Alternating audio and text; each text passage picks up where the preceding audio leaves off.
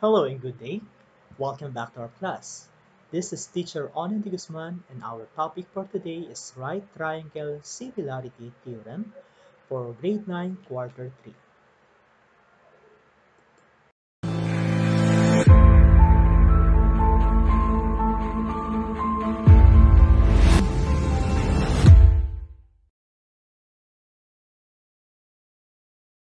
So right triangle similarity theorem stressed that if the altitude is drawn to the hypotenuse of a right triangle, then the two triangles formed are similar to the original triangle and to each other. So, we will talk about the special properties of right triangles. So, when the altitude is drawn to the hypotenuse of a right triangle, the length of the altitude is the geometric mean between the segments of the hypotenuse. Also, when the altitude is drawn to the hypotenuse of a right triangle, each leg is the geometric mean between the hypotenuse and the segment of the hypotenuse that is adjacent to that leg. So to understand more on the special properties of right triangles, let us look the triangle here. So we have the sides R, S, and T. So the first one, I have the area A such that I have the side R, S, and T.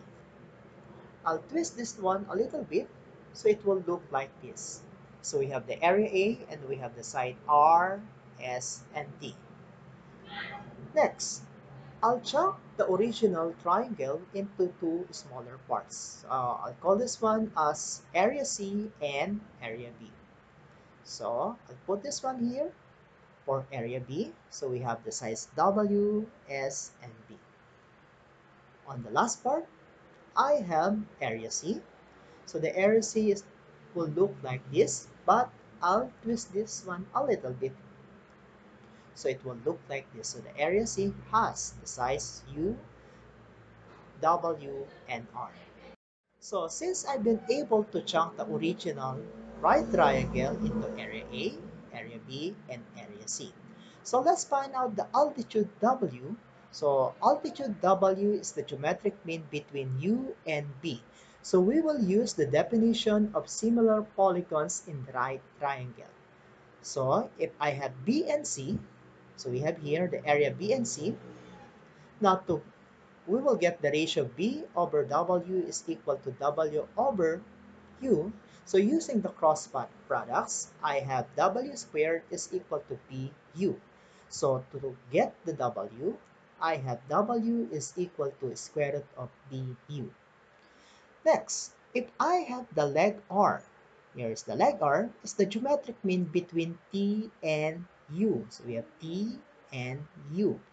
So we will consider the area A and C. So T over R is equal to R over U. So using the cross products, I have R squared is equal to TU.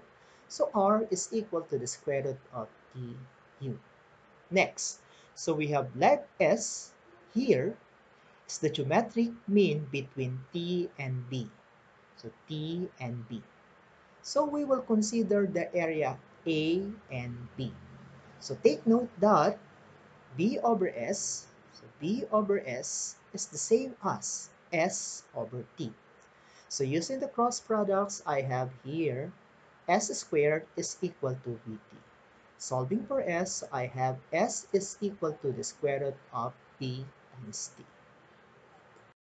For the application of right triangle similarity theorem, so let's look on the illustration on the right side. So we have here the side 12 and we have side B and side C. So let's determine the values of F, B, and C. So let's start with, okay, F. So take note that F is equal to the geometric mean between 5 and 7. So we have F squared is equal to 5 times 7. So F is equal to the square root of 35 because 5 times 7 is equal to 35. Next, in order to find the value of B, so this is the geometric mean between 12 and 5. So again, we have B squared or B times B is equal to the product of 12 times 5. So again, B squared is equal to the product of 12 times 5 is equal to 60. And take the square root of both sides, so b is equal to square root of 60. But 60 can be factored as 4 times 15. So b is equal to square root of 4 is equal to 2. And we will have 15 as the radical. Next, in order to find the value of c is the geometric mean between 12 and 7. So c times c is equal to c squared, and 12 times 7 is equal to 12 times 7. Then take the square root of both sides, so we have 12 times 7 is equal to 84. Okay, but c is equal to square root of 84, and 84 can be factored as 4 times 21. Take note that the square root of 4 is equal to 2, and we will have 21 as the radical. So therefore, the value of c is equal to 2 square root of 21.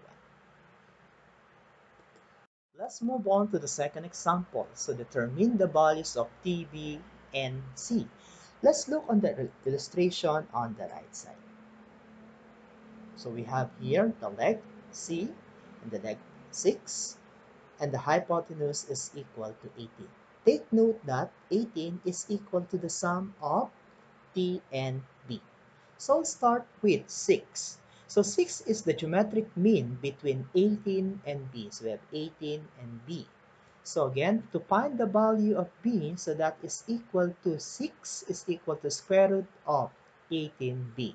Then we'll take the square of both sides. So it means that 6 squared is equal to square root of 18b squared. So I can factor out the square root and squared. So we have 6 squared is equal to 36 is equal to 18b. Looking for the value of b, divide both sides by 18. So the value of b is equal to 2. So take note that, okay, 18 is equal to the sum of t and b. So if I want to find the value of t, so that is 18 minus b.